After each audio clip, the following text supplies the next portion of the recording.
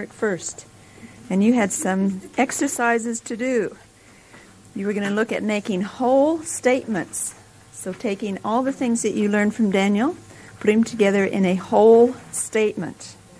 And what you're going to do, we're on page 10 of session 2. You needed to practice making whole messages out of each statement. So write it out in the first sentence. First person. Number 1, I see you're getting uptight again. This is an annoyed voice which covers a certain amount of anxiety and hurt. His wife has been silent for 30 minutes following his late arrival home.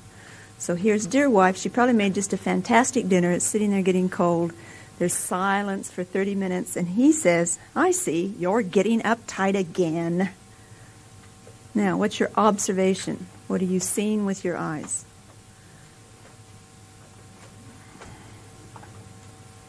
He's annoyed. Yes, she's been silent. So that's what you're actually seeing with your eyes. You're observing that. What are you thinking about that? Now, you know the background as to why. What are you thinking about that? He's being... He's in trouble again. Okay, she's been annoyed. She's being patient, whatever things that's going around in your mind. Oops, hang on. This is, what are you observing? Yes, okay, the thoughts. What's the thoughts between the two people? Beg your pardon. Thoughts between the two people. What is he thinking? What? He's presuming that he's the problem. His wife is. Okay, yeah, good, that's true. But he's thinking, yeah, it's all my fault. She's being silent. What have I done wrong? Oh, yeah, I was late home half an hour, and that little thought record's going round and round and round. What thoughts are going around in her mind? But I don't think that statement says that at all. No. There's no self-blaming there. He's blaming her. Saying, I see you're getting uptight. Like, what for? What have I done? All right, so what thoughts would be going around in his mind then, Fiona, if you take that stand? What's she on about? Here she goes again. The cold treatment. It's not her. He can't speak the foot. You can't understand why she's been silent. Okay, well, that's okay. We can look at it both ways. Yeah. Okay, if that's the question, if that's the thing, then what's going around in her thoughts?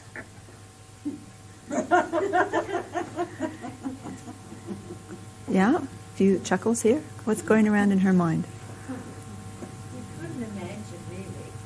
It could be all number of things. The dog could have died. Or if we're looking at the most obvious to start with, probably that she's saying, well, here he doesn't even care enough to let me know that he's going to be late. And he's done this before, and she's sitting there fuming. So we'll follow that scenario. Or, yes, we could jump off in half a dozen different things. But she's fuming that she's here. This has happened before, and what is she going to do about it? What's he feeling?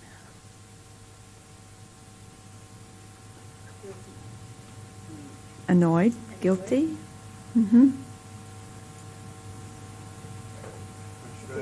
Frustrated, defensive. Okay, and she?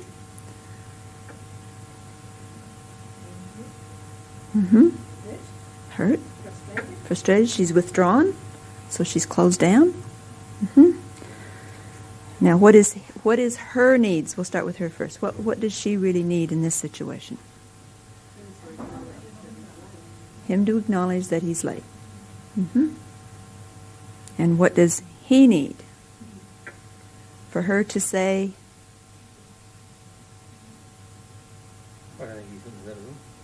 but what would be the need that would finish up the whole thing? If she could say what? Okay, or here you're late again, can we talk about this? Or to bring it up in the open. Because she's withdrawn. If she's been silent for the last 30 minutes, perhaps she is chewing on this and going over and over and over it. So she needs to bring it out in the open so they can talk about it. Okay, and that could be part of it as well. All right. He has said this to her, I see you're getting uptight again. Now we need to formulate a complete message from her back to him. So what would you answer back for her as a complete message? In response to that statement. Mm-hmm.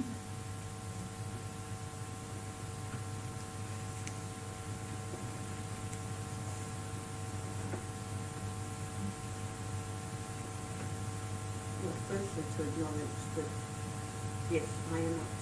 Good. So she starts out acknowledging his observation and his thoughts and how he sees her feeling. Yes, I am uptight. Good, Tina. What's the next part? Acknowledging what she's been doing the last 30 minutes. So I have been sitting here thinking about what? Mm-hmm. Why you're late, dinner's being ruined. So she's putting it into words. She's bringing it out in the open. And I'm feeling really hurt by that. Mm-hmm. Because I need what? What does she need? What does she need from him? I need an explanation. I need to understand why. Mm-hmm. So in that message, she's not sending hidden messages. She's not hinting. Remember Daniel covered all of that last time? About sending incomplete messages. Assuming that you know that your partner's heard you when they don't even have any idea what you're saying. So it's a complete message. Next one might be a little bit more complicated, but... Can you just come back to that? I'm not a woman, I'm just like, I like to capture all of that. So, yes, she's upset. Mm-hmm. She wants what? She wants acknowledgement that yes, I'm late because of. Mm-hmm. So, what's she saying here? That you don't seem to care? Well, no, because that's then putting the blame back on him. So we're going to take she's taking responsibility for how she feels. Yeah, okay, what's the response then? Okay, start out with yes, I am feeling uptight. Yep. So she's owning her own feelings. I've been sitting here thinking for the past 30 minutes, da-da-da. So she's still taking responsibility for what she's thinking, for what she's feeling. Yeah. And yes, I am feeling uptight because... So again, she's bringing it out in the open because this is the second time it's happened, or whatever the situation is, second time it's happening. So she's being out in the open with her statement. And I need to be informed if you're going to be late.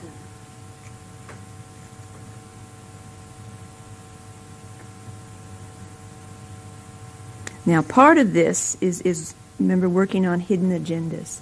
So she's not throwing in all kind of blame and guilt and innuendos and talking about the secretary and whatever, when she has no idea really what it is. But she was making a clear message. All right, rather than do the next one, do we need to do the next one? Aren't we supposed to reword it how he says that? Well, this is the trouble of picking up somebody else's homework and trying to redo it. So I should have had Daniel. Daniel, please help us with the homework. All right. In the following exercise, try making a whole message out of each statement. Write it in the first person. I notice that you've been. So that's the observation. I notice that you've been quiet for the last 30 minutes. All right.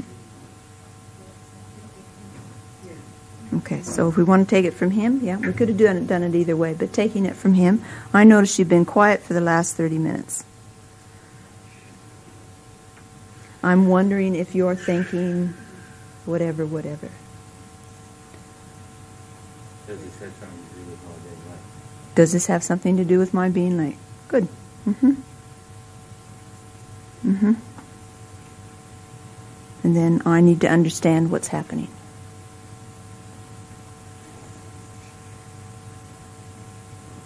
Okay? Mm-hmm. Good. If you have any questions on that, catch Daniel next time. How's that for passing the buck? All right, assertiveness, session 3. Now, this is a topic that I also need to learn about because I'm one of those 95% of people who don't handle assertiveness very well. So I am learning in this just as much as everybody. Standing up here, I'm not saying that I am an expert in the whole thing. Assertiveness. Introduction. This is the third session in the series of personal communication skills. We've looked at the importance of real listening and the use of clear expression to make ourselves understood properly. In this lesson, we'll be looking at assertiveness, that is, how to be real in making our needs known. Let me just double check the tape. I think it's okay. All right. B, Jesus was assertive. Jesus was assertive. Jesus didn't beat around the bush. He had great confidence in the things he said or did, because he only did what Father God showed him to do. Jesus told truth in love.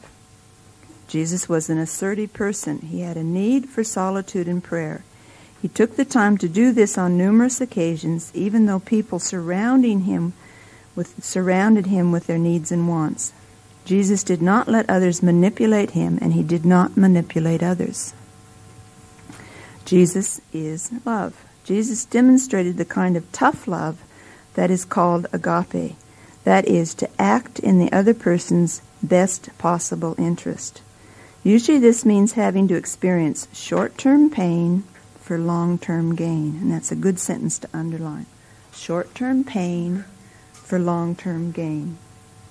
In assertive terms, it means telling people unpleasant truth today to avoid relationship breakdown tomorrow. Moses was another assertive person. He led all of Israel out of Egypt, and that was no easy task. You have read how Moses had to be assertive to deal with the stubborn Israelites. But the Bible says this about him. Now, Moses was a very humble man, more humble than anyone else on the face of the earth. But yet Moses had to be assertive. So maybe we ought to start out by asking, what is assertiveness? What is assertiveness? First of all, assertiveness is being real. When we tell people our needs without offending them, it's called being assertive or being real. All of us want to express our wants or needs to others. If we don't, we would soon become everybody else's doormat. Being real is not putting on a mask for others, but becoming genuine. Assertive is not the same as aggressive. Assertive is not the same as aggressive. When people hear the word assertive, they immediately connect it with being aggressive. As we shall see, the two are quite different. Often, though, we need to be trained to be assertive and not aggressive, or the opposite, being passive. When we learn these skills, it's called assertiveness training. Coulter and Guerrier had this to say about assertiveness training. It is not aggression training whereby you transgress upon the rights and dignity of another person. It is not a means of manipulating or deceiving others in order to just get ahead.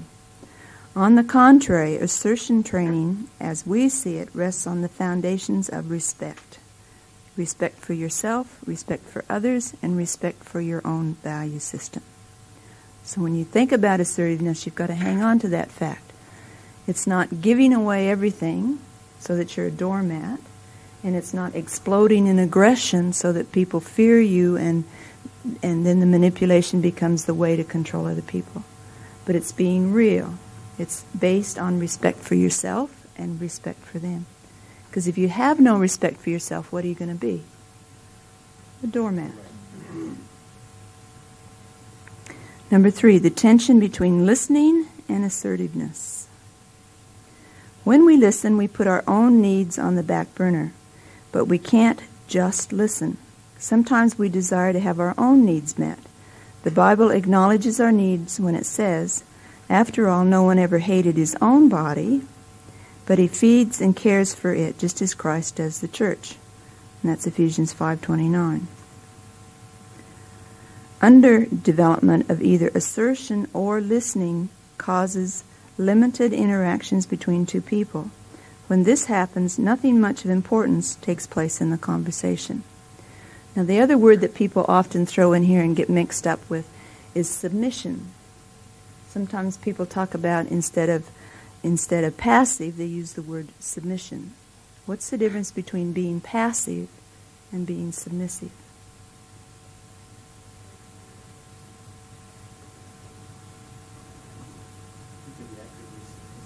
You can be actively submissive. In fact, to have a good sense of your own personal rights and voluntarily yielding those rights to somebody else is submission. So it's not doing it because I have no sense of self-worth at all. But it's more the fact that I have a sense of self-worth, so I voluntarily yield my rights to somebody else. And when we're submitting to Jesus, that's what we're doing there. We're voluntarily yielding our rights, our thoughts, our feelings to the Lord. Doesn't mean we don't have any thoughts. Doesn't mean we don't have any sense of what you want to do. In fact, often when you're working with people, you have to help them understand what it is that they're giving up or what it is that they're submitting and giving away. Otherwise, it's just mindless being passive. So submission is not the same as passive. It's different completely again. Number 4, most people don't know how to be assertive. Experts in communication, in the communication process, estimate that only about 5% of the population communicate assertively. As a result, some important things never get said. So I don't know about you, but I would say, yep, I'm part of that 95%. Because there are many times when I want to say what I need to say and what I'm thinking and what I'm feeling. And by not doing that, just stepping in, being passive, what happens? I just push it down, push it down, push it down, push it down. And if it's some situations, you can only push it down so much. And we'll talk about that in a bit. So, most people don't know how to be assertive. Most of us step into either being passive, or when it gets too much for us, it might explode into being aggressive. Number 5, communication can be manipulative. Often we try to get our needs met by using manipulation instead of assertion. This manipulation of others can take 2 forms, by being aggressive or by being passive. We will look more in detail at these forms of communication in the next session. So in conflict resolution, we'll look a bit more on aggression and being passive as manipulation. Have you been around people where their quietness and their withdrawing is, you can sense that you know that they want you to do something, but they haven't told you what it is that they want you to do. They're just being very withdrawn, sulking, just not speaking for hours and hours and hours or days, and you know that they're upset. And in some ways that's a subtle form to get you to do what they want you to do. But with most people who are passive, it's very hard to know what it is that they want you to do if they don't tell you what it is that they want you to do. And so passive people can be manipulative as well. Now, remember, there's no blame in this. There's really no condemnation in it, because most people don't realize when they're being manipulative, or they don't realize that that comes out of hurt. So if someone has withdrawn and is not talking to you for days on end, they're doing that out of what? Hurt. So it comes out of hurt. And seeing it that way sometimes helps to let down some of the barriers and to begin to talk through things. Because sometimes with a passive person, that's what you have to say. I see by your expression, I see by your withdrawing and not talking to me that I have hurt you. Please explain to me in some way how I have hurt you. And then to draw them out. Because a lot of passive people, that's what they want you to do, is to say, come on, talk about it, talk about it, come on, come on, come on, talk about it, talk about it, talk about it. And they want you to coax them to talk about it. So sometimes that's exactly what they need, is to be able to talk about it. You actually made that as a statement rather than asking it as a question. Which one? I see that, by you and I'm speaking to you, I have hurt you. Mm-hmm. Isn't that making an assumption rather than have I, Okay, how would you put it? Have I hurt you? Mm-hmm. So put it in a question form. You could do that. Would it be normal to put it in a question form? Or make Well, probably talking about assertiveness training, you need to put it in a question form. So you're right on that. Because it could be they're quiet because their pet died, their dog died, or whatever. But at least bringing it out in the open, it gives them a chance to say what it is bothering them. And it could be it's not you at all. So, yeah. So probably, yes, it would be good to put it in a question form. Very often, I think if it's a man being quiet and withdrawn, he doesn't want to be questioning, he doesn't want to be doing, he wants to deal with what he needs to. So somehow for you to find out, because you still need to find out whether it's you that's done something, and even just bringing the situation, asking the question, if he says, no, nothing at all, then you can go away and leave him to whatever it is he's doing. But your need at that point is to clarify it too. So somewhere in there, your need has to be met as to whether you've done something that's offended him or not. And if he says no, then let it go. Capital D, characteristics of the aggressive style. In this style of relating, the general idea is to take by force what you assume no one would give you. Again, it's a response out of hurt. It is a means of self-protection whereby you preempt the other person hurting you by not allowing yourself to be vulnerable. In the end, it is a manipulation style that has little regard for the needs or the feelings of others. Now, it would probably be good to go over to the appendix, page 12, because this might help clarify a little bit of this.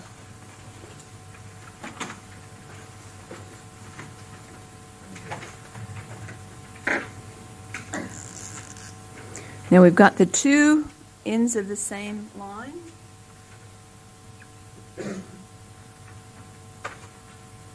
Passive and aggressive.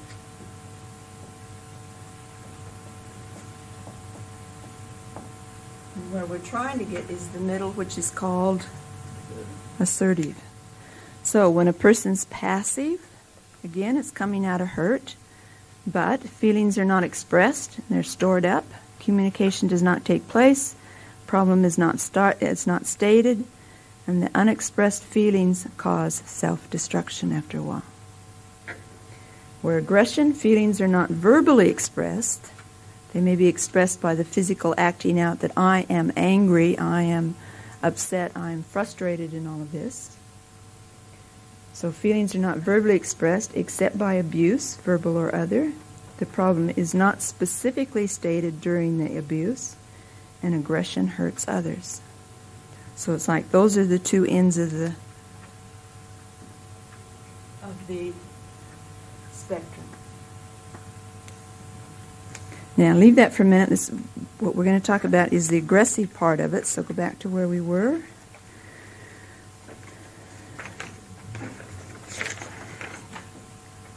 On page 2, characteristics of an aggressive style.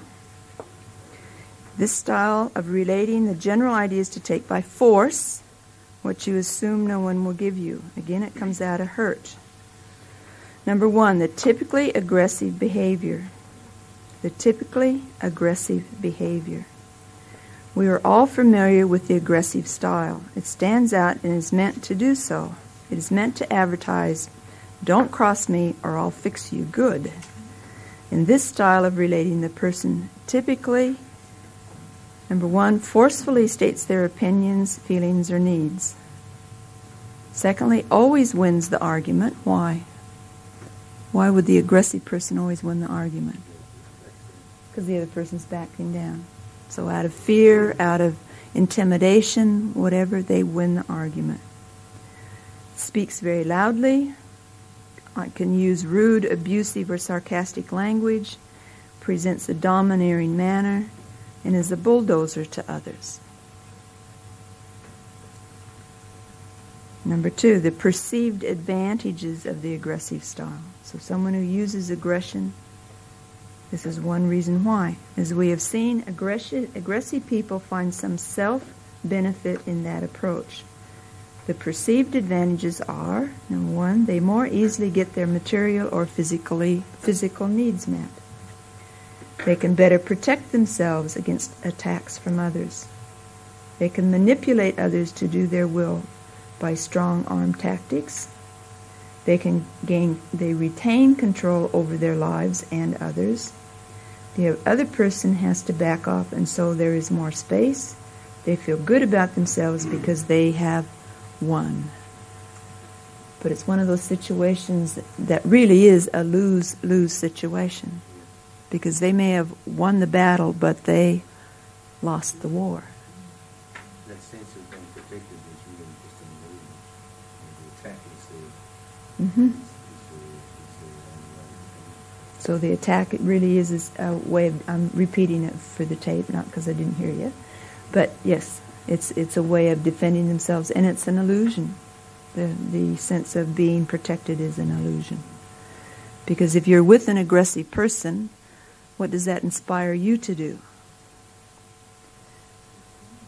To either back down or, yes, be aggressive yourself. And if you've got two aggressive people going at it, do many conflicts get resolved? No. You get holes in the wall, kids screaming, but most situations do not get resolved. Now, what's wrong with the aggressive style? The perceived faults of the aggressive style. In seeking advantage over people, the aggressor doesn't realize that he or she is trading short-term gain for long-term disadvantage. Here are some of the faults of this style. First of all, the other person is hurt. The other loses. The other is overpowered. The other will react in a negative way. The other will try to protect themselves by, one, trying to be more forceful against the aggressor, withdrawing from the relationship, using manipulation and subterfuge to counter the squashing of their needs. The relationship will be harmed. The needs of the aggressor will not be met because people will not give in on the inside. The tactic is counterproductive in the long run. One's needs for intimacy will not be met.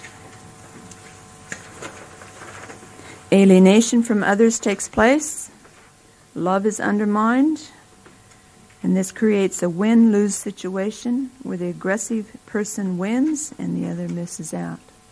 Wins in the short term but not in the long term. Any comment about any of those? Ending in confusion and bewilderment. Mm-hmm.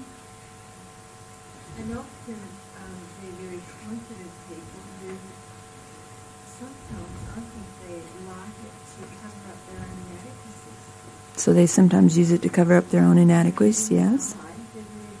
Mm-hmm.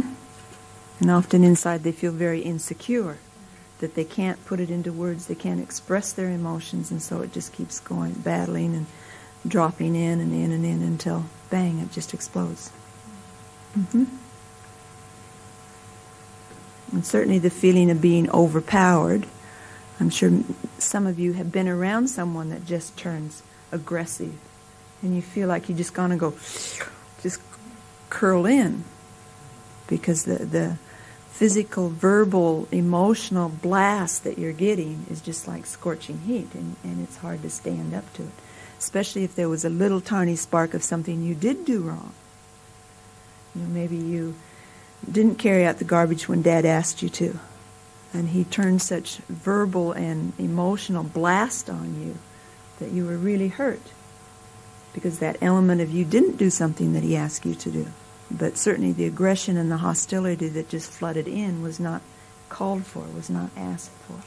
And it certainly didn't teach that little child much, other than to do what? To withdraw, be more afraid of Dad, whatever, avoid him the next time, be more sneaky about it, all kinds of things. So there are lots of the person themselves feels there are advantages to being aggressive, but there are lots of disadvantages as well. And even those advantages really aren't advantages in the long run. And the modeling effect that it has on children, yes. If they live with violence and abuse, what are they going to grow up knowing or thinking is normal? Is violence and abuse. Yeah. Okay, the passive style. Characteristics of the passive style. In this style of relating, the person assumes a submissive position. They are very agreeable and don't force themselves on others. The passive communicator has an air of defeat about them and almost invites others to take advantage of them.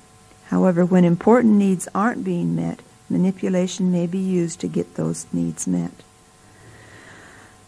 That first statement I'd sort of like to take apart and put another word in instead of submissive. What could you put in there instead of submissive?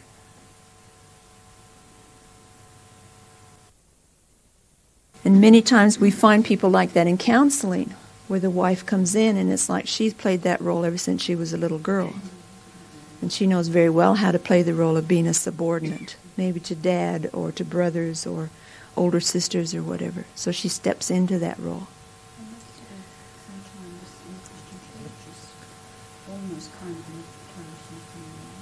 Encouraged in a funny way? Yeah, probably because on the outside she seems like she's being obedient. But it's like the joke about the little boy, the teacher in the classroom says, sit down. She says 3 times to the little boy, sit down, and he won't do it. Sit down, he won't do it. 3rd time he says, okay, I'll sit down. But on the inside, I'm standing up. So it's that sort of attitude. On the outside, the behavior might be giving in.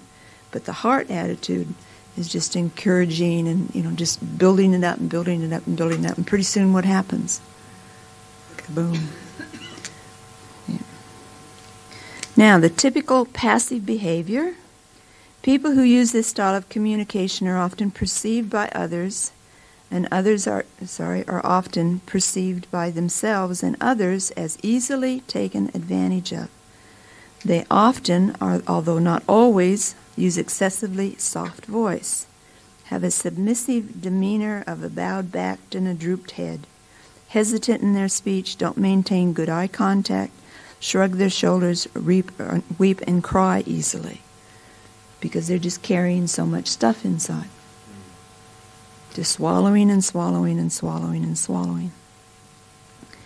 Now, the perceived advantages of the passive style. Just as in the aggressive mode, people use the passive style because they judge it to be the best way to get their needs met. And again, it could be because that's how, as children, they learn how to get their needs met. By becoming maybe the goody-goody in the family, or the one that always did everything just right. That just took the abuse from dad and didn't say anything back.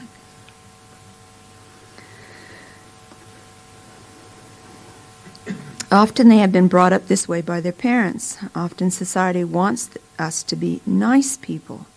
Some of the perceived benefits from this style are: 1, avoids conflict with others. Not having to take on as much responsibility. Keeping familiar habit patterns. Purchasing the approval of others. Enticing others to protect themselves because they can't.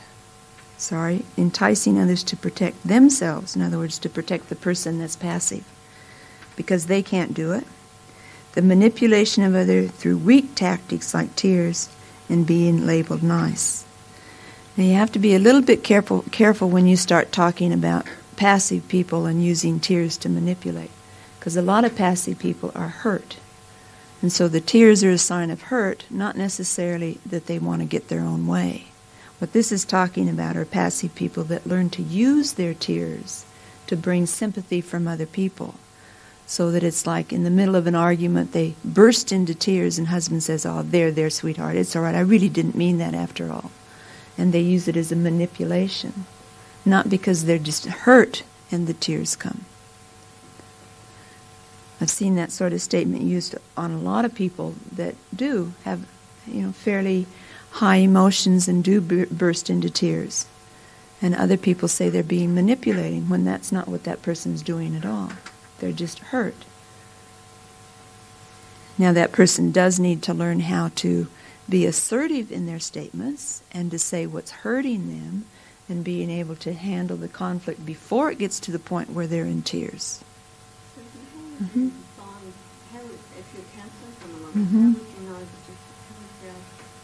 What are some of the telltale signs of the difference between whether it's just the hurt or whether they really have turned it into a manipulation? Well, in the counseling room, you probably see it more for hurt because that's not a conflict situation. So this is like in a conflict situation when they can't get their way one way, they use tears as a manipulation. Now we want very much to have a healthy expression of emotions, and tears can be a healthy expression of emotions. But when people learn to use it to get what they want, then it's manipulation. So in a counseling situation, most tears come from hurt when you're talking to them. My husband would say, oh, she always cries. Mm-hmm. It would be difficult to know whether she was doing that out of Mm-hmm. pain or manipulation. Well, if he's saying she always cries, probably by that time it really is out of a lot of hurt, because she's just her emotions to the point she can't express it any other way, and then her tears come out of frustration. So it would be better to assume that it's out of hurt until something else gives you a signal. Yes, yeah, because more hurt is done by assuming it's because she's manipulating than whether she's just doing it because she's hurt.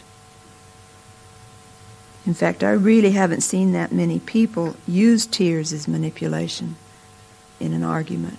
Usually tears are a sign of frustration, just not being able to put it into words. But people do learn how to do that. And also a way of avoiding the truth. Yeah, but even that one you got to be careful of, because the reason that person is tears is they're on overload. And so by learning how to work through the emotions of the whole thing, then she can come around and talk about truth. Or he can come around and talk about truth. And some of it, I'm not sure if Daniel got into talking about emotions and logic and male and female stuff. Did he get into that?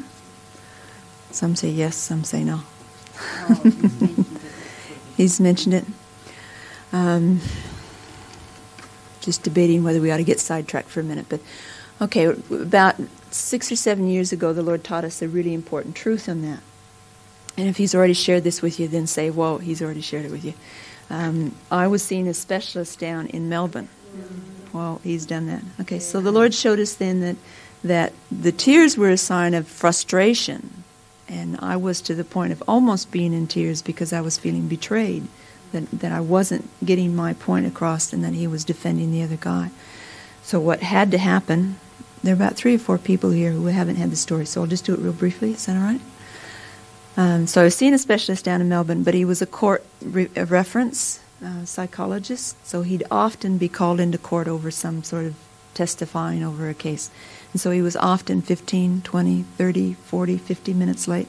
One time he was over an hour late, and I was fuming because he wouldn't let his receptionist know. And so here were his whole waiting room full of people waiting for this appointment, and he was an hour late, and he didn't even bother to tell his receptionist that was happening. So on the way back to Hillsville, I was chewing on Daniel's ear. I was just, and Daniel was saying, yeah, but maybe he had a good reason why he was late. And so what was that doing to my emotions? Where what he needed to do was stop and say, yeah, he probably was, he was very thoughtless. He didn't really consider his patients in his waiting room. I agree with you, Susan. Yeah, it's pretty much, I'm angry at him too. And then I could have stopped and been logical back with him once I knew he understood where I'm coming from. So a lot of times tears are that sort of a thing, where a wife she isn't feeling like her husband's hearing her, she isn't feeling like he's understanding, she isn't feeling like he's with her, and so just out of frustration, she bursts into tears. Now, is that manipulation? Well, I'd be pretty hesitant to say it's manipulation. Yeah. Now, some husbands feel it's manipulation because then they feel, okay, she's crying again, so I got to stop and feel sorry for her and go pat, pat, pat. There, dear. And so they flip into that sort of stance where they feel like they've been manipulated again. They can't say what they really want to say. So I suppose in that sense, yeah, it's stopped the conversation. It's brought everything to a halt. It's changed the focus of what was trying to happen. It's prevented clear messages from happening. But then you have to question whether clear messages were happening on his side anyhow. Was he really understanding where she was coming from, or was he just beating her over the head with his logic? Because if that happens, then it's a lose-lose situation. Or he might win the argument, but he's lost the war. So, He was minimising the whole thing. Not yes, really acknowledging it. minimizing, not acknowledging, yes. And that's it. If you want to talk about manipulation, that's his Oh, that's a good one, Jeff. So if you want to talk about manipulation, you know, that was the same thing too. Yeah. Yeah. Rather than how could, this is sort of next week's topic, but how could have Daniel and Susan have resolved that conflict? Here I am just and Daniel's being now, na na na na na. So who needs to enter into your emotional Mm-hmm. situation and understand, with Mm-hmm. Yeah. So I see you're getting upset by this, Susan. Yeah, I'm upset about it too. We've just wasted 4 hours of a good evening. 1 hour down, 1 hour there, 1 hour trying to sort this up, and 1 hour getting back home. So I'm upset by it too. I mean, yeah, I understand your frustration because I feel it too. And then the logic. That's right. Because by that point, most people are ready to say, yeah, I guess I am steamed up about it a bit, and it's not doing us much good, so, yeah, okay, I hear what you're saying. And yeah, maybe he did have a good reason. And I don't know what the reason was because I canceled it after that. I wasn't going through it anymore. So, too much was too much. But you can see how both styles can manipulate because it closes down the real communication. So I suppose on that sense, yes, tears can be a manipulation because both people need to learn to go back and redo their communication style. Because the object of all conflict is to do what? To have a resolution. It's not conflict to beat him up, so that causes more conflict, and it just, escalates, and pretty soon you have this huge big mushroom cloud, and everybody's gloomy and doesn't talk to anybody else, and on and on and on, because that doesn't help either. So the object of all this stuff is clear meaning, clear communication. And sometimes conflict can be a good thing. Here I'm almost talking about next sessions. But conflict can be a good thing if it clears the air, if it's constructive comment. Because we can't live life without conflict. We're always going to have conflict. But it's how we handle it that's the important thing. It needs to be emotions before logic. And sometimes it needs to be emotions before logic, if that person's emotional. Mm-hmm. Now, if I was... Male, female. Particularly male, female. Yes, that's You're true. not going to get the other way around. Logic before emotions is not going to work. That's very true. Logic before emotions does not work. To enter into the Mm-hmm. woman's emotional role, Yes, not the other way. that's true. That's true. Because emotions are one of those things that are just all over the place. And when you're very, very emotional, it's hard to stop and be logical. Or when you're logical, you're logical. I suppose sometimes when you're logical, it's hard to enter in and be emotional. And then that's the other side of the coin that's a bit of a problem. But, yes, emotional first and then logical. Sometimes wonder if some men don't use that logic as a block because they actually get scared by that kind of emotions or extent and they don't know how to handle it. So they block it. Yeah, so logic can become a block. Yeah. So if we were going to rewrite this, we would say there's several blocks to communication. And one is being overly emotional, one is being overly logical, another's being passive, another's being aggressive. Probably come up with our own little list, couldn't we? Because all of it's stopping real communication problems.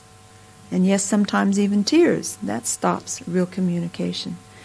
However, because of the emotional nature of it, both people need to learn to say, okay, this is getting us nowhere.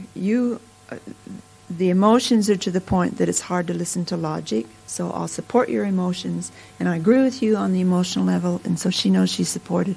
And then if they have to, then put a limit and say, okay, how about let's just both go for a walk and come back in half an hour, and when we can both calm down, And both see each other's point and talk it through a bit more. And then that's a good resolution of it. So, being passive does block open communication. Being aggressive does block open communication. Now, where were we up to? Characteristics. Number 3, perceived faults of the passive style.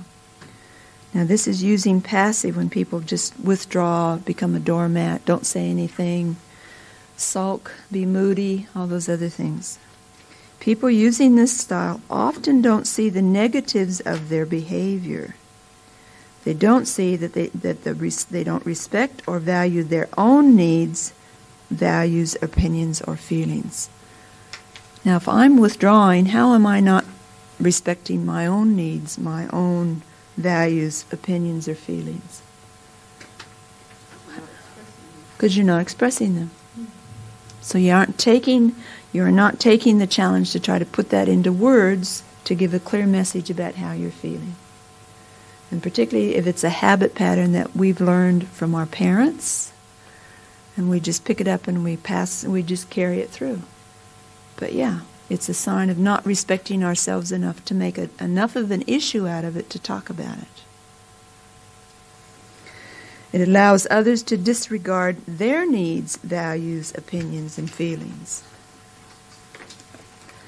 Permits others to take advantage of them. So if I'm passive and I've withdrawn and I'm not talking to Daniel for a day,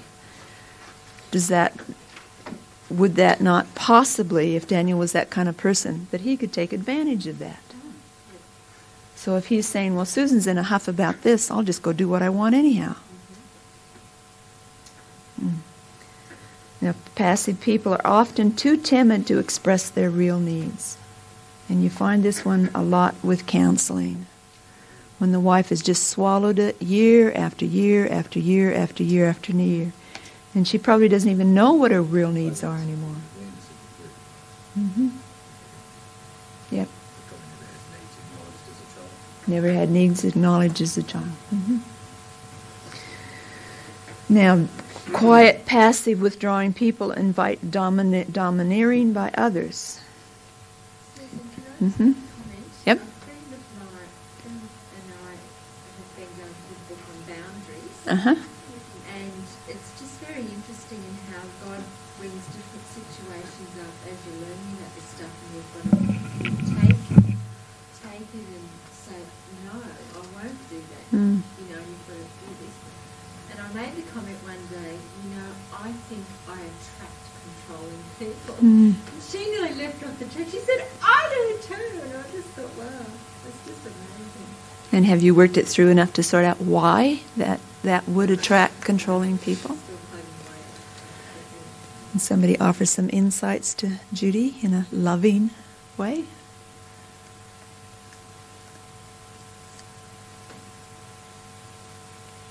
If you have a circle,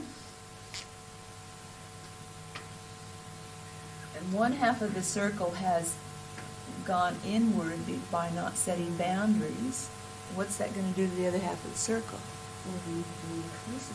Automatically increases that. So if you're this here, you're going to attract someone that has the need to expand it. And that's then, of course, part of the problem when the Lord rebalances things. Because this person has to go that way, and that person has to go that way, so that somewhere in there's sort of a balance between the two. Now, if the partner does not want to, because sometimes this is the female-male thing, if that partner does not want to, but that partner does, what's going to happen? You're going to have conflict. And so definitely, this sort of thing needs some assertiveness training. Because this person has to learn how to state their needs in such a way that this person is not going to be overwhelmed by them and not feel like, oh, well, they're taking advantage of me and they want me to kill part of me.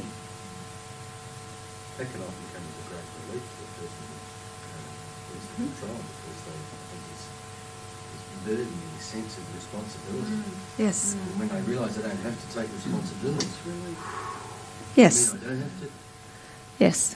So sometimes it can cause a big sigh of relief that the other person's finally standing up for themselves and saying, no, this is the boundary. Yeah, especially when it comes to responsibility. Yeah. And those of you that have heard Daniel and I long enough know the story of the old nature, because that's the exact picture of the old nature. Because Adam was the one that stepped back and let Eve do what she did. And so ever since then, females have been doing what? Taking more and more responsibility. And the husband's been doing what? Backing down and let her do that. Ooh, yeah, okay. So to undo that, we have to learn to do the opposite. We have to learn to not do, women have to learn to not do what Eve did, and males have to learn to not do what Adam did. So to step into that void, step into that vacuum, and receive their God-given dominion in the family. Not domination or aggression, but their God-given place in the family. So yeah, you look around you and it's a very common situation. But setting boundaries, yes. Highly recommend do some work. If you find that you're in either one of these two different groups, or see characteristics of yourself in either one of those groups, then learning assertiveness, learning how to set boundaries for yourself and for the other person, will begin to raise your self-respect, and that other person's respect for you will grow. So it invites domination by others, have angry outbursts due to the buildup of suppressed emotions, have to manipulate others to get their needs met, including emotional blackmail. Oh dear, someone like to define emotional blackmail.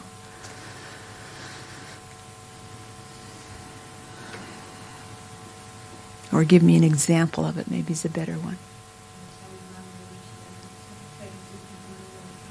Yeah, you tell your mother, okay, Mom, if you don't, I don't like the way you're treating me, Mom. If you don't let me do what I want to do, I'm 18, I'm going to leave home. And Mom says, oh no, please don't leave.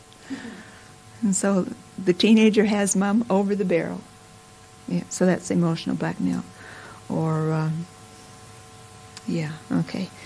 allows others to shrug off responsibility, develops a low self-esteem, it hates aspects of themselves, often has physical problems due to the repressed nature of emotions. Anytime we keep swallowing our emotions, they're sort of like corks in the bathtub. Can you hold corks under the water for very long? Not that many people have ever tried, but they don't. They just keep popping up somewhere else. And emotions are like that. Emotions have to be listened to, validated, because if they don't, then they just come up some other way. And a lot of people that you see in the counseling rooms that have problems with their back, have problems with their stomach, have repeated migraines, on and on and on and on, are often, not always, but often because of repressed emotions. They haven't learned how to express their emotions in a healthy way.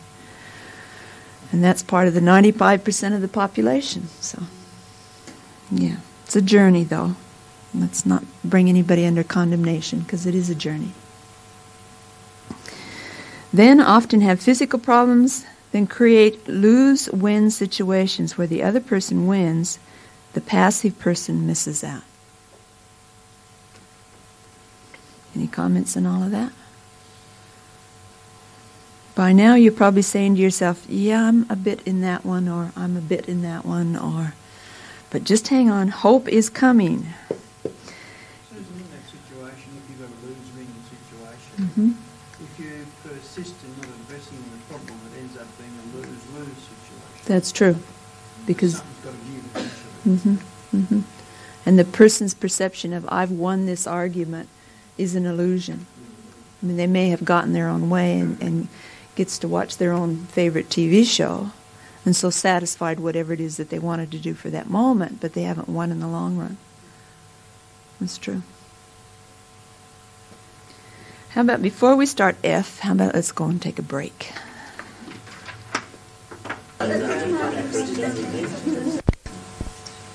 Now, we've talked about the aggressive style and the things that are wrong with it and why people use the aggressive style, because they think they're going to gain control over that situation.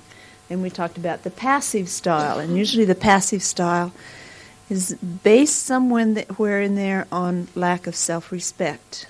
So a sense of standing up for ourselves, of saying, this is how I feel, these are my needs, and this is where I am. It's usually an avoidance of conflict sort of attitude when it comes to being passive. And a lot of it we've learned from our families, whichever one of those two styles. However, we've seen the modeling of our parents influences which one of those styles that we use. Now, we can see from what we've talked about, neither one of those two styles is completely healthy. The aggressive style gets their will, but mainly by bullying somebody else into being in the subordinate position. The passive one wins in a sense of taking that subordinate position, and then everybody else revolves around that passive person. So both styles have big problems with it. That's why we have to learn what is assertiveness. So capital F, characteristics of the assertive style. So it's not aggression, it's not being passive, it's called assertiveness. One way of looking at assertion is to see it as a way of defending one's space or territory and relating to the other people and society in a non-destructive way. So you can see that aggressive people would not see it. Their style of confrontation is not non-destructive. And the passive people wouldn't be reserving a space and a territory for themselves. They're giving in. So assertiveness is neither passive or aggressive, but falls somewhere in between. The Bible tells us to be assertive. It doesn't tell us to be a doormat, does it? Was Jesus a doormat? Did he just take and take and take and swallow and swallow? No. He gave as good as he got. But he did not flip into being aggressive either. He wasn't aggressive in his communication style. So he was assertive. The Bible tells us to be assertive. We are all made in the image of God and have dignity. Neither the other person nor myself is more important in God's sight. Agape love, that is self-sacrificing love, does so in the context of sacrificing wants, not needs. And that's very important to get a hold of. God doesn't expect you or demand that you be self-sacrificing in your needs. Right? He says, if you've got 2 coats, what do you do with the second coat? You give it away. He doesn't say, give the only coat that you have when you're freezing to death to somebody else. And a lot of times that's what a passive person would do. Neither does he say, if you're cold and you've got 1 coat, go rip off a second coat from somebody else. And that's the aggressive style. So it's based on a sense of self-respect and dignity and self-worth. Typical assertive behavior. So what are some of the characteristics of assertive people? They are people who, 1, respect their own spirit, soul, and body. Acknowledge the dignity, the dignity of all human beings and the sanctity of life. They are aware, even unconsciously, that human beings have intrinsic value and are not just animals that can be manipulated. Assertive behavior respects the rights of others as long as they don't interfere with the legitimate needs of anyone. Shows sensitivity to others without being passive, are in touch with their own needs, and ask for them to be met without being aggressive. And assertive people assume their own responsibilities without taking the self-respect away from others by taking on responsibilities that is not theirs. These people establish and grow relationships. They have an impact on the world around them. Jesus was a classic assertive person. They have a true joy of life that George Bernard Shaw says is being used for a purpose recognized by yourself as a mighty one, The being a force of nature instead of a feverish, selfish little clod of ailments and grievances, complaining that the world will not devote itself to making you happy. That's an excellent quote. So the true joy of life, being used for a purpose recognized by yourself as a mighty one. The being as force of nature instead of the feverish, selfish little clod of ailments and grievances, complaining that the world will not devote itself to making you happy.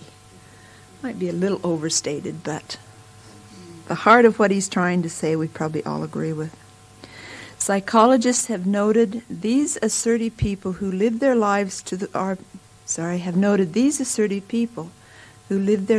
full.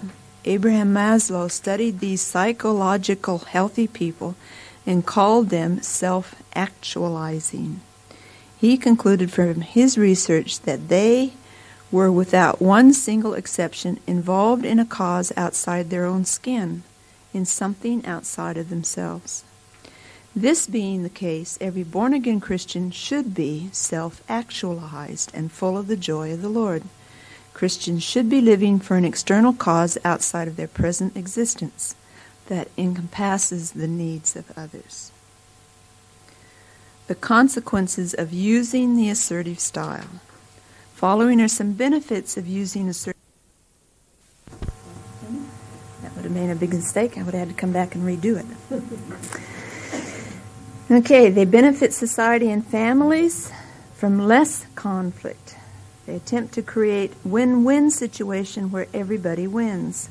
They're more likely to accommodate others' needs, more likely to pursue and get their own needs met, have better self-esteem, they like themselves, foster better relationships, manipulate others less and so carry less guilt, have reduced fear and anxiety, encourage intimacy, are free to be themselves.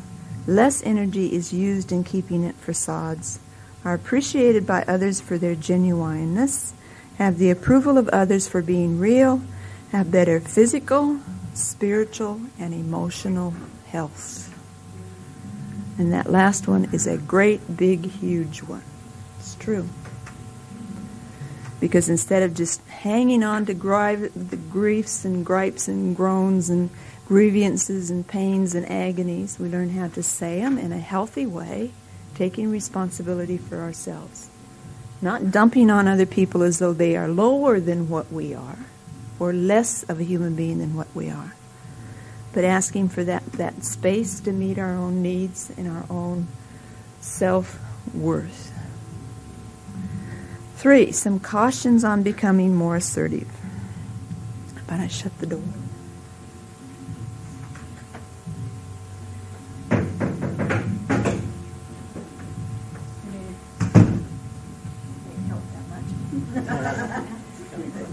Yeah. Some cautions. Becoming more assertive does have some downsides.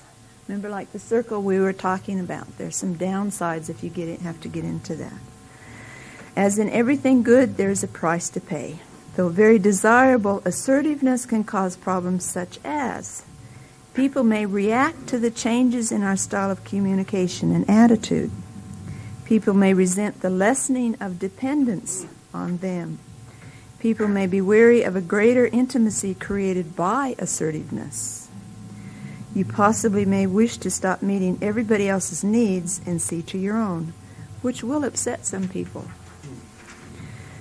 You become more vulnerable to others when you can't demand or manipulate. As you become more open, others require privileged information, which can be misused. Assertive people need to know more about themselves. This can be very painful as we have to face our inadequacies. Telling the truth in love is being assertive. Let's look at Appendix A. So we looked at Appendix B. Appendix A is telling the truth in love. Ephesians 4:15 says, "Instead, speaking the truth in love, we will in all things grow up into him who is the head, that is Christ." Speaking the truth in love. The scripture tells us about a process of communication. Secular psychologists call it assertiveness. What we say to one another can have profound effects. Again, the tongue has the power of life and death, and those who love it will eat the fruit. And those who love it will eat its fruit. When we disobey telling the truth in love, relationships will always be damaged. There are at least 3 aspects to this problem. Number one, it says telling versus not telling. So number one, not telling. Many people are afraid of conflict. That is, they avoid bringing up issues that may upset the others. But how is anything ever resolved if it isn't discussed? Relationship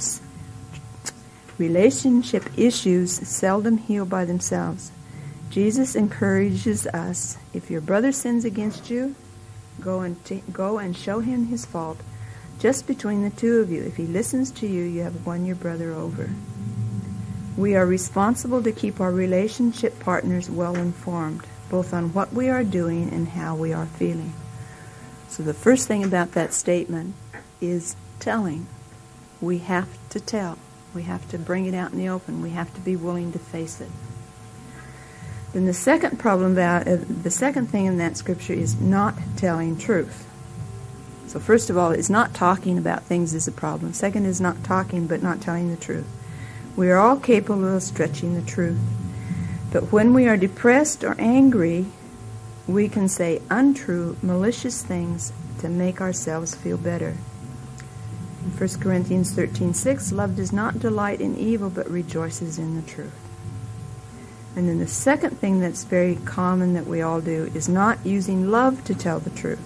So telling truth in love. 3 parts. Telling truth in love. We can define agape love as choosing the best possible outcome for the other. When I try to impart truth to someone, it has to be done in such a way that they retain dignity and still are able to choose their own destiny. Bible bashing is one sorry result of not using love to tell the truth. So the Bible does encourage us to tell the truth in love. Let's go on back to where we were on page 7. Each of us has our own style of communication. People's styles of relating to one another are unique and individual. We are seen by other people to a large extent by how we communicate. Following are some of the reasons why we have the style that we do. First of all, we adopt a style through our upbringing. So in other words, we watch Dad being aggressive with Mom and the rest of the kids, and that gets him his way. He gets to watch TV, the program that he wants to watch, because he's bullied everybody else into being quiet and not watching what they want to watch. So we say, yeah, that's a good idea. I'll use that myself. So we use it on our brothers and sisters. We use it on our roommates. We use it on our marriage partner. Now, our personality suits certain ways of behaving. And we are comfortable with our style. We practice it for 15, 20, 30, 40, 50, 60 years, so we're comfortable with it. And it seems to work for us. Our style also seems to protect us from conflict, we think. And then we are taught we can be taught a certain style of relating. So even though all of that is like the computer program that's in there, we can still be taught a different way to relate to other people. Next. Okay, number 1. Okay, I didn't realize you had those as blanks. We can adopt a style through our upbringing. Our personality suits certain ways of behaving. We're comfortable with our style. Our style seems to work for us. Our style seems to protect us. However, we can be taught a certain style of relating. So we can, even though we've grown up and practiced being passive, we can be taught how to be assertive. You're very welcome.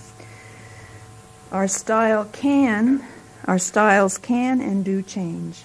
Although all of us have a predominant style, this does not mean we can't vary it from time to time. Passives are aggressives sometimes. Passive people often get so frustrated that their needs not being met that they can assume a very aggressive mode over important issues. It's like the idea of the gunny sack. Has Daniel talked to you about the gunny sack? Okay, here you've got this gunny sack. And in it goes all kinds of stuff. Rubbish, rubbish, rubbish, rubbish. People dumping on you at work. People dumping on you at home. Just swallowing it, saying, "Oh, I'm not going to cause conflict. I'll just take this. I won't answer back. I'll just go ahead and be a good girl and I'll just take it all in." But what happens to the bag? It gets bigger and bigger and bigger and bigger and bigger. And pretty soon, what's going to happen to that gunny sack? Right, it's going to burst. And you know what? It's going to go all over everywhere. Drop the bundle. You're going to drop the bundle? Yeah. And sometimes innocent people get hit with some of the flying debris that comes around. They might not, you might not mean to take it out on a roommate or a husband or a son or a daughter, but they're in the middle of it and out it comes and kaboom. So the passive can become the aggressive. But it's mostly because if you haven't learned to deal with all that junk and rubbish, and it's like we just keep stuffing it down. Gunny sack, stuffing it down. Until after a while the gunny sack just cannot hold one more tiny drop, and the you-know-what then just hits the walls everywhere. So it just, yeah. So passives can become aggressives. Aggressives can become passives. Aggressive styles can be so guilty over trampling over people that they react and become passive for a while. So someone who's just got an explosive anger temper can be so condemned at hurting his wife or children or whatever that they just take it all in for a while and just close down and withdraw. But that doesn't mean they've changed their style. It just means that they've imploded for a while. Number 3, we all use different styles at different times. All of us have used these styles from time to time depending on the circumstances. And number 4, we all adopt assertive styles sometimes. Of course, we all have been assertive as well. The issue is how to become more consistently assertive. I remember reading an article in a magazine that talked about sometimes in the stew of life you have to be an onion. You can't always be a potato. Sometimes you have to be an onion. So the question is when to become an onion and when to be a potato in the stew of life. And for a lot of people that's a big question because they're either always onions or they're always mashed potatoes. And so when to become an onion. Okay, exercise number 1. I want you to list 5 areas where you would like to be more assertive and write an assertive goal for yourself. Now, your instructor will give you some examples. Oh, good.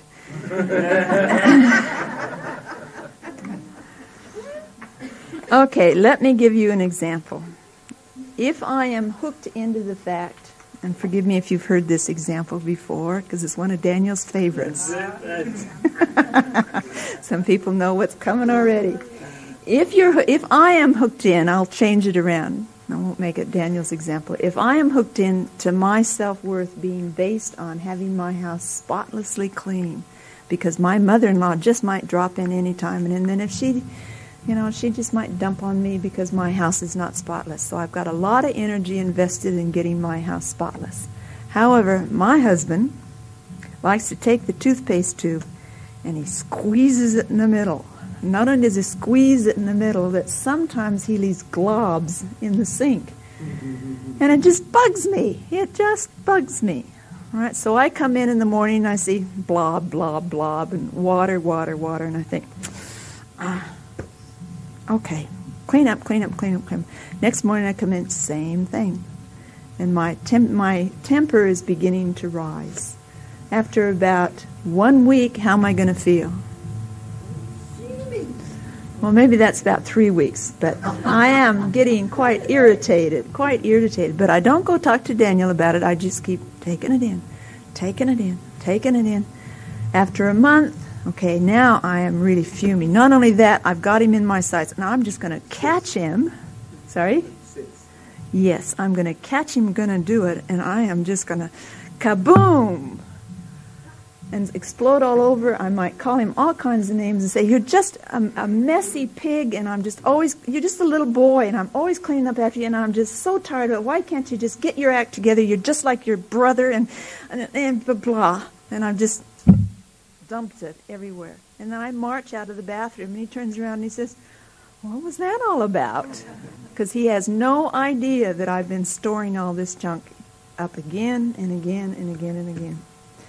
So, one area I would like to be more assertive and write an assertive goal for myself would be what? The toothpaste tube. The toothpaste tube. So it would be the goal. Speak up sooner. Good.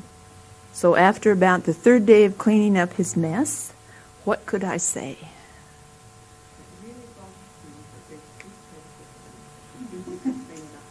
Good. So you're looking at a three-part statement. Good. And we'll hang on to that because we'll get to a three-part statement pretty soon. But right now, just write down some things in your life where you've sort of just been thinking about, yeah, I need to be more assertive in this, and this area.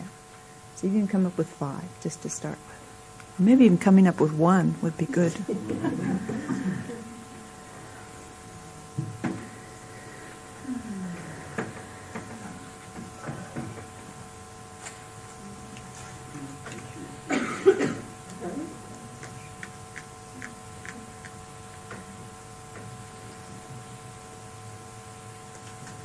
Time is sort of ticking away. How about see if you can come up with 2, and then we'll go on to the next one.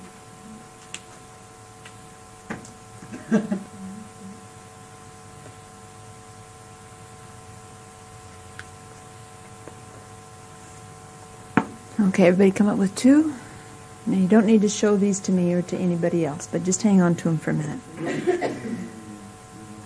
Because the next thing would be to write out the goals of what you want. So go back to those 2 statements. You've got 2 situations where you would like to be more assertive. So the next thing is to take each of those statements and write out the assertive goal. What is it you're after in that situation? So in my case, it was for Daniel to clean up the mess behind him, to take care of his own messes.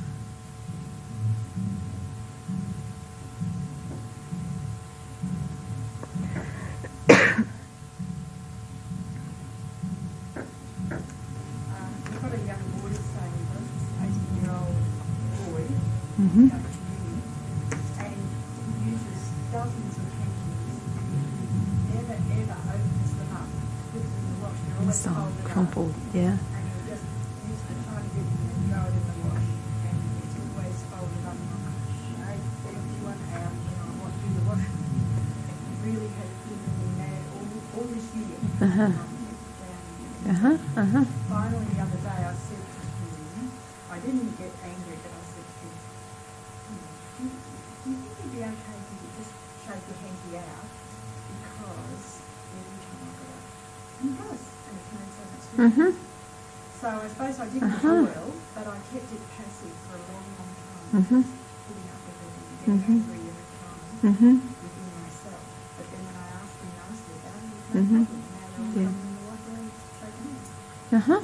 Good. So that. It's just a little thing. No, that's a very good example. Very good example. So if you could have at the maybe second or third time when he did that, if you could have said that at that point, you could have avoided all those months of agony. Years, so I could have left it for 2 years. Good, Elizabeth. And the point of that is he was happy to do, what I asked. Most people, they don't. He really didn't realize what an impact he was having on just with that behavior. He didn't realize that. And most people are reasonable enough. If they hear a request put in a 3-part statement, they're reasonable enough to listen to somebody else's request. And a 3-part statement. So Elizabeth, see if you can give us a 3-part statement. It goes, I feel, when you, can you please? So I feel, what? I feel how I feel. Uh-huh. Yeah, well, I feel frustrated when the hankies are in the wash like that each time because I've got to open them up. Good. So can you please? Can you please open them up? Mm-hmm. In the past. Mm-hmm. Yeah. Now you might not. Third one? That was the third one. Can you please? So I feel when you. So I feel frustrated. I feel irritated. When you. Can you please? Mm-hmm. So it's a little 3-part formula for those people who like formulas. Now it might not have to be as formal as that because what Elizabeth said to him worked. He could see the frustration. He could read the annoyance. He could hear her request, and he could see why it would have been a frustration. So he could hear her request. It was reasonable. It didn't affect him that much to take an extra couple of seconds and do that. So he was happy to do that. Uh-huh. Yeah, he would have. And then it would have been, his will against yours, and why should I do this? And exactly. Yeah. So with the toothpaste thing, what should I have said to Daniel? I feel frustrated, upset, annoyed. When you leave a mess all over the bathroom, can you please clean up after yourself? And then he could choose to say, well, up your nose with a rubber hose. That's your job, woman. So it's not where he squeezes the tube. It's the mess in the sink. Yeah. So you don't mind where he squeezes the tube. Well, in defense, that's really just an example because this is what we use to solve the problem. So that just folds up and clips on it like that. And then you can't squeeze it in the middle. Now, it doesn't stop making the mess. That's another issue. But the squeezing in the middle stuff. Yeah. So it's just an example. And really, in self-defense, neither one of us do that. We don't do that. We're both more aware of that. But it makes a good example. Just like Elizabeth's hankies. That makes a good example. Yeah. All right, 3-part statement. I feel, when you, can you please? And that's assertive statement because it makes your feelings are verbally expressed. So you're not just clamping them down in. You're not just hiding them behind being a good little girl or a good mummy or a good wife or a good whatever. You're expressing your feelings. So I feel annoyed when you do this.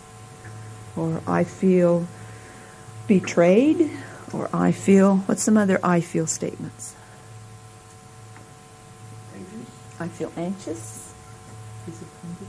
I feel disappointed. I feel tired. Useless. Disrespected.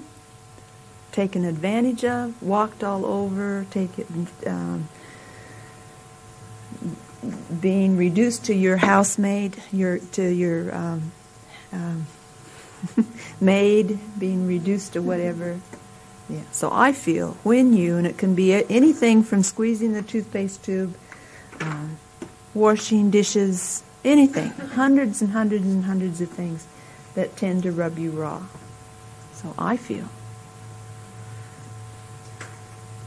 Now, usually long about now, somebody says, but what about dying to self? Mm-hmm.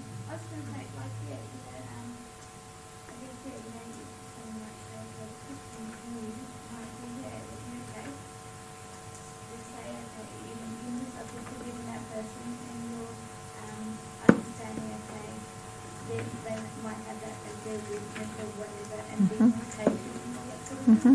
I like using your example. Mm-hmm.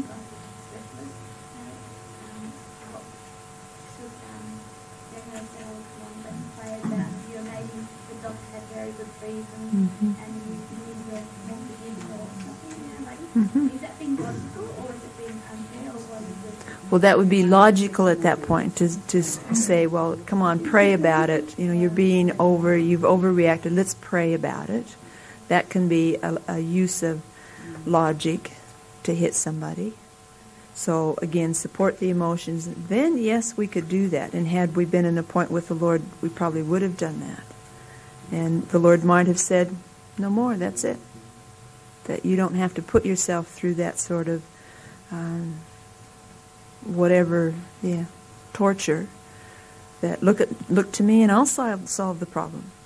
Because that was before Daniel was a Christian, so, But, yeah. Okay, now part of assertiveness training is to sort out with the Lord, when is it important to make a stand for the whole thing? And when can you just say, well, that's just them, that's their personality, and I'll take my own anger and I'll give that to the Lord and I'll work it through with the Lord and just let it go. So the Lord's the one that decides that. If it's something that's again and again and again and again, then it needs to be brought out into the open.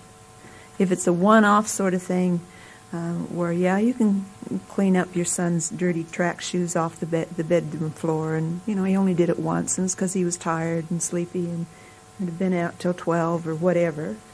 But if it's a repeated thing that goes on and on and on, then you need to bring it out into the open. But again, sort out the difference between the needs and the wants.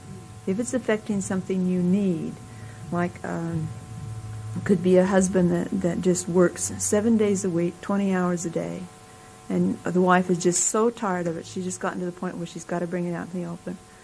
Then you can't very well just keep dying to self on that, because that's a need. I mean, if your husband's not there, how is he going to help with the kids? How is he going to have a relationship if he's not there? So in that case, that's something that needs to be brought out in the open and discussed, and not just keep dying to self and dying to self and dying to self. Because dying to self, you're dying to the self's reaction on how it would like to handle it.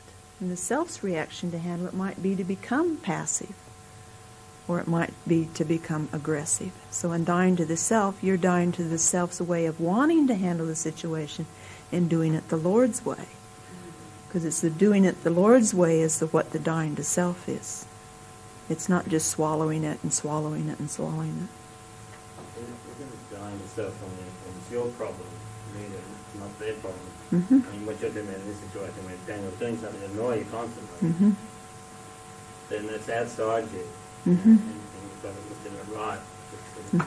But if he does it a few times and you just go off the ball, then you've got something within you. Yeah. Yes. You need to deal with, and you need to die to that. Yes. So dying to self is something within you that's not functioning properly, not reacting correctly in the situation. Good. Yes, true, David. And if the reason why I went off at Daniel and wanted him to keep the toilet spotless, the bathroom spotless, was an obsessive compulsive one, that every morning before I left for work I went around and sprayed disinfectant and really went overboard, then yes, that's an issue that I need to deal with and I need to work through. Or if it's that I've got to keep it spotless because if my mother-in-law comes in, my self-worth is hooked to my keeping everything just perfect, then that's an issue I've got to work on. Yeah. Okay, 4 more minutes to finish it.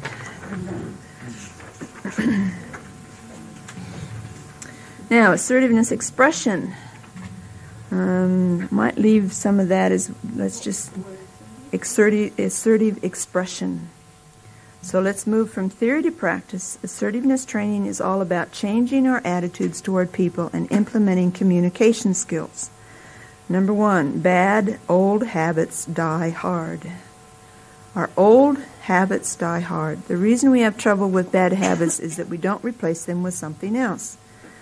Try the following. A, be prepared to change.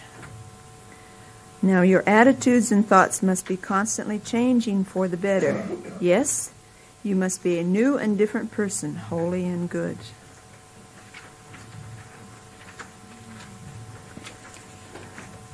Now, does your next one go to C? D. We've got a page that's hole punched on the wrong side. B, dwell on the positives. Fix your thoughts on what is true, good, and right. Think about things that are pure and lovely and dwell on the fine, good things in others.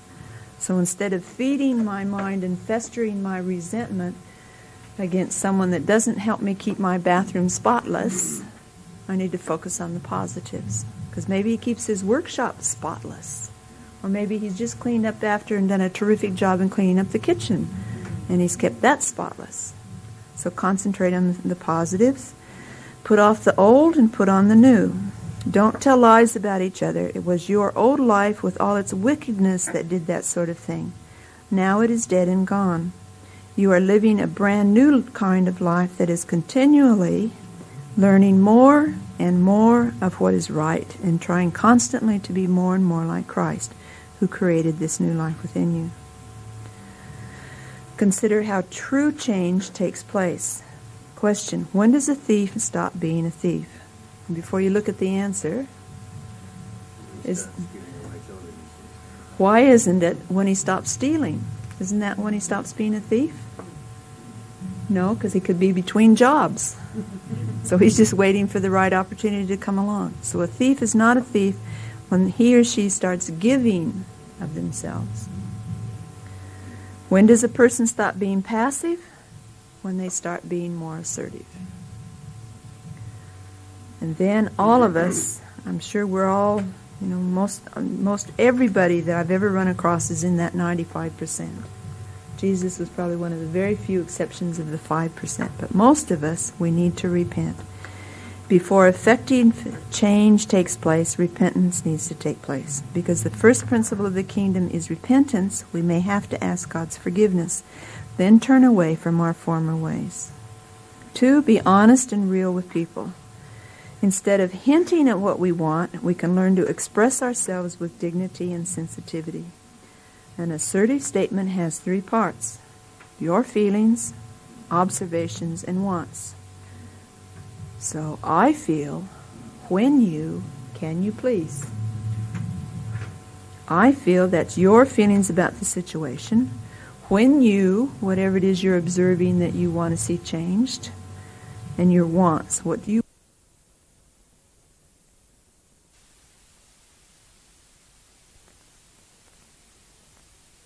involves using I statements. On the surface they seem challenging. However, it's the only way we can honestly state how we are feeling. If you use you statements to begin with, the other person automatically becomes suspicious that you may be accusing them of doing something wrong. Leftover feelings from parents and teachers. If I always have gotten dumped on by my mother, and she always said, you never cleaned up your bedroom, you never did this, you never did that. And my husband approaches me with that statement of, you never cooked my favorite food. What's that going to do to me if I haven't worked it through? It's going to flip me into being that little girl, and here's mother giving me a demand again that I'm not measuring up to what she wants me to do. And it does. It flips us into a reaction state. So use I messages. In your assertive statements, what's the 3 elements? I feel, when you, or because you, can you please? So making a request. Please consider doing this, this, this, and this. Now for the 5 examples, and we only had time to do 2, how about I give you this as homework? See if you can write out some assertive statements for those situations. So you have a situation, you worked out a goal, and what I want you to do is write it in an assertive statement. So I feel put down when you don't let me make my own decisions about finances. Can you please? So I'll leave that for you for homework. Conclusion. Assertiveness is a skill that needs to be learned.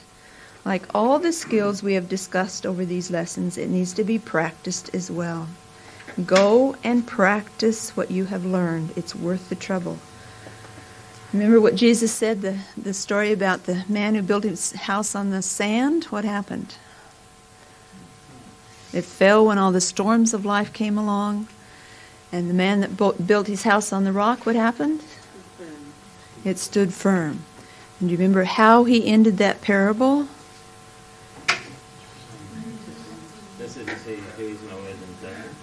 Hears and do's, yeah. So we hear what Jesus has said, and we go out and do it. So we don't just hear it, because we can hear all kinds of fantastic, beautiful things go in one ear and out the other, but if we don't practice it, it doesn't become ours. Reminder of the benefits of making assertive statements. You use open, honest information in a relaxed, anxiety-free way. You get more of your needs met without infringing on others' needs. You learn social skills that form closer interpersonal relationships. You take responsibility for what happens to you in your life. You make more decisions and valuable choices in your own life. You recognize that you have certain rights and a value system that need not be sacrificed for peace with others. You are able to protect yourself from being victimized and taken advantage of by others. You become a friend to yourself and maintain your own dignity and self-respect. But what happens, Susan, if when you say to Daniel about the toothpaste, he turns around and says, yeah, well, I wish you'd put your slippers under the bed where they belong rather than leaving them out for me to trip over all the time. What do you do next? Sorry? It's a good idea. Okay. Good chance for a Good. win there, I'd say. Good. So you can say, okay, Daniel. I can say, okay, Daniel, I will trade you. I will trade you the toothpaste in the bathroom for putting my slippers where they belong. And he'll say, thank God, right?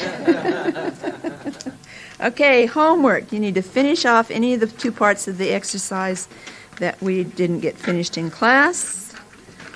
And then go back over the assertive statement, the Appendix B that we were talking about, and really get inside and practice that. It's like, the first time you got on a bicycle, did that feel comfortable? No, it felt strange to pedal and turn. And so the first time you start doing these things, it's going to feel uncomfortable. But it's worth the practice. In fact, you can even grab somebody and say, I'm learning about assertiveness training. Can I practice on you? And they'll probably say, yeah, good, because I need it too. So practice with each other making assertive statements. Questions? Comments? I tried it last 2 weeks now. Uh-huh. It's very interesting because calling this company something, and we've been trying to get them for a long time. Yes. When I call, they say, oh, can we ask him to call you back? And I say, no. The other guy on the other line didn't know how to react for a moment. Uh-huh. He said, he sort of went on and said, because we told him to call back, he never called back, so I'd rather wait. Uh-huh. So he immediately said, oh, I'm going to call him. Within very few seconds, come and answer the phone. Okay, so that saved you a lot of frustration by saying, no, I choose to do this, this, and this because. So you could have added, I'm feeling very frustrated when I just have to sit and wait and wait and wait and wait. But he responded. Uh-huh. He expected you to be good and passive and say, yes, that's all right. But no, you were assertive. Mm-hmm. There is a place for being, for not having our own way all the time. Mm-hmm. Isn't it? Yes, that's the dying to self. Uh-huh. Yeah. Yeah. So it's knowing like all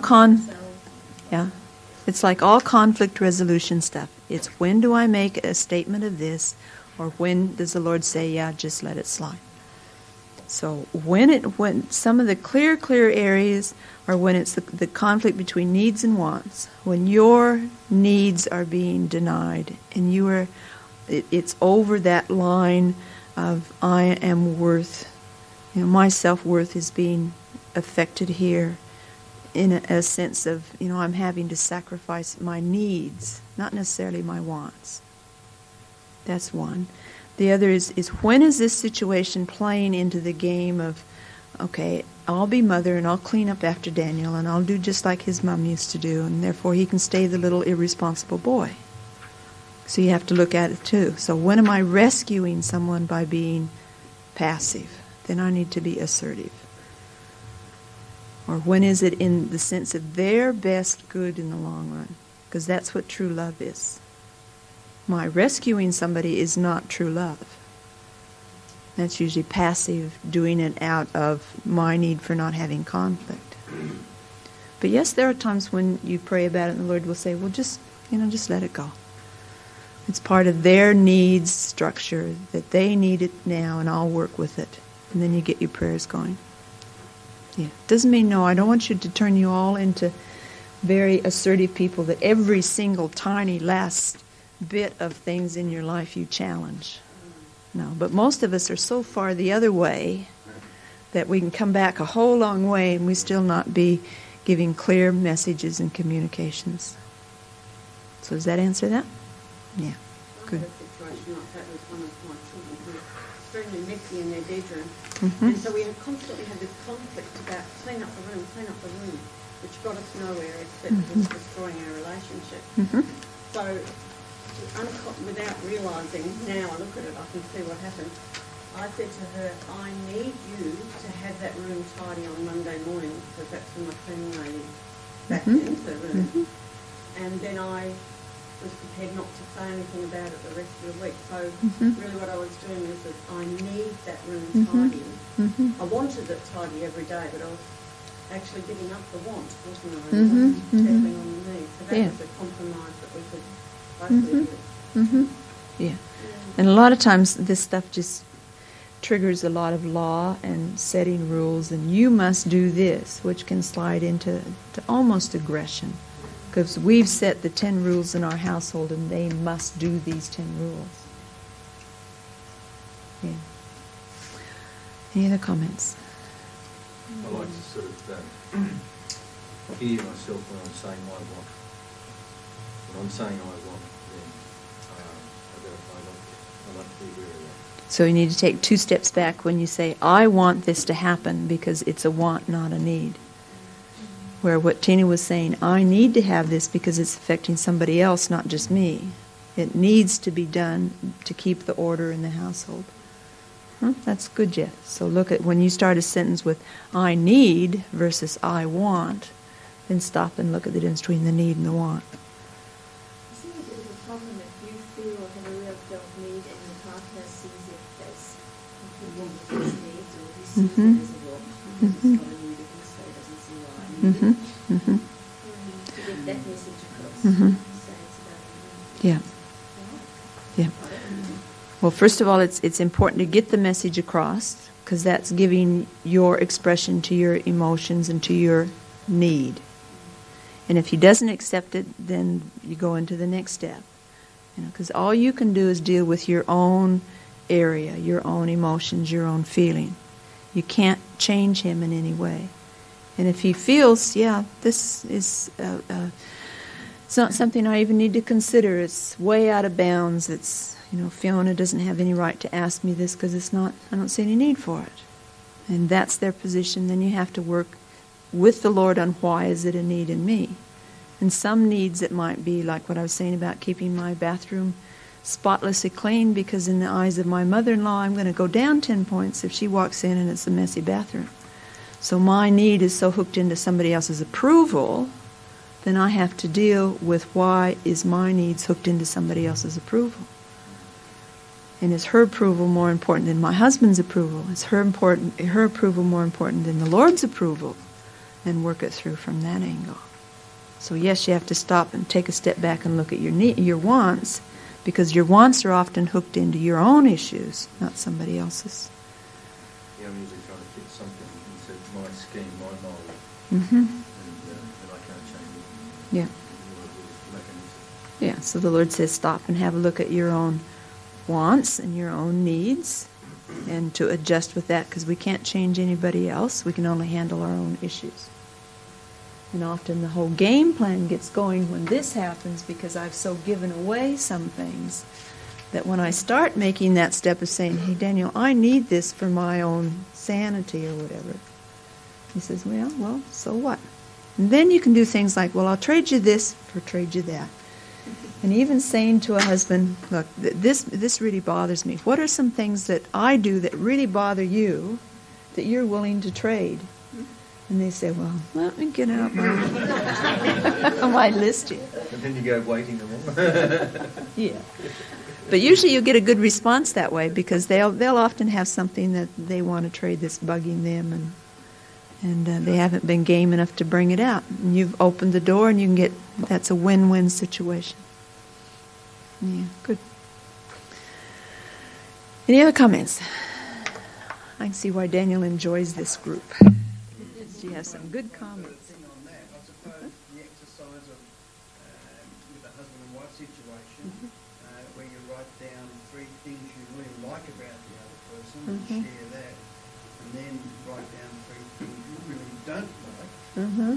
and then trade those so that those 3 don't likes become likes. Yeah. You're willing to trade them. If there's enough security between the married partners to do that, that's an excellent idea. But that takes building some trust and opening some doors and admitting that we're not perfect and that there are things that I probably do that annoys Daniel quite a bit. So it takes letting some of the barriers down to do that. But that's a good idea to take 3 things and trade with your wife. Particularly throwing in the things you like, because that helps soften the blow a little bit. Can you just explain a little bit more? Went through a little exercise just to find out whether I really knew what Tina liked, and struggled a bit with that because then you get into the real nitty-gritty of how I, as a male, try to adjust to the things that Tina, as a female, really likes. And that was very difficult for me, in as much as I could say, well, I think she likes such and such, but in effect, I'd have to really look into her to find out what she really likes. And I found out she likes her feet tickled in a very deep emotional sort of a way, which is way beyond what I expected. That's just a little tickling thing, you know, but it's a very Intimate thing. intimate. Feel cared for. Uh-huh. And Daniel and Susan shared that too, that Mm. just in order to really relate to each other, having an arm around the shoulder could be very, very, very important in as much as that is the best thing to do for me. And so you tend to do that more, you know, it gives you a pleasure. Venus takes a bunch of flowers, goes a long, long way. So, And they don't like? sorry? They don't like, so they don't quite understand the trading. Then you've got to really be honest and find out the things that I'm doing that Tina doesn't like and then try to fix them. Try not to do them. Actually, Such as sat leaving the down toothpaste on the... and talked about them, you know, and Okay. Such as, you're give an both doing example. it, right? That's not Well, like- hang on, If I'm hang trying on, to help hang on, Tina Nick, and hang on, Nick, and- hang on. Make sure you're not betraying. No, this is okay. If Is it I'm okay? helping Tina and I ask to do the dishes, I'm thinking, so. I used to be very helpful and very willing to help do the dishes. And I'd do the dishes, wonderful, and always leave one pot stand on the stove and not wipe behind the stove. Yep. You know? I didn't like that pot anyway, but I didn't mind doing the dishes, right? But I often didn't see that pot. And so I'd go and sit down and, you know, oh, I'm right, you know, good luck. Yep. And Tina would come in and the first thing she'd say was, you didn't do the pot again. And I think, so all my good work was wasted because I neglected to do the pot. So it's now my job to look for the pot first. Yep. Good. Okay? Yeah. Good. Don't forget the pot. Don't forget the pot. Good word for the night. Don't forget the pot. Okay, see you next week. Does Daniel usually pray for you at the end? Yep. Would you like me to pray for you? We would. Okay. Well, Lord Jesus, you were very assertive. You very much could speak your mind. You had the confidence of knowing who Father had told you to be and what he told you to do. So, Lord, you had no hidden agendas, and you could be very honest and open. So, Lord Jesus, teach us how to be that. Lord, help each one of us to see how you see assertiveness. And even though it can be a very logical sort of topic, Lord, I ask that you help each one of us to apply it to our heart and deal with the issues that keep each one of us, that keep us from practicing assertiveness. Lord, we know that this is a healthy way to go. Please show us when it's important and when to just let it go and to die to self, whatever it is that you're asking us to do. But Lord, please help each one of us to learn how valuable and worthy and how important you regard us, so that out of that comes our communication styles and our assertiveness. Ask a rich blessing on each person here tonight. Ask that you take the words that we've talked about and you plant those that you wish to have planted. and that you grow a rich crop, Lord Jesus, in us because of our willingness to obey and to do what we've heard tonight. So thank you, Jesus, for our time. A blessing on each one. In your name, Jesus. Amen. You know the routine about chairs and tables?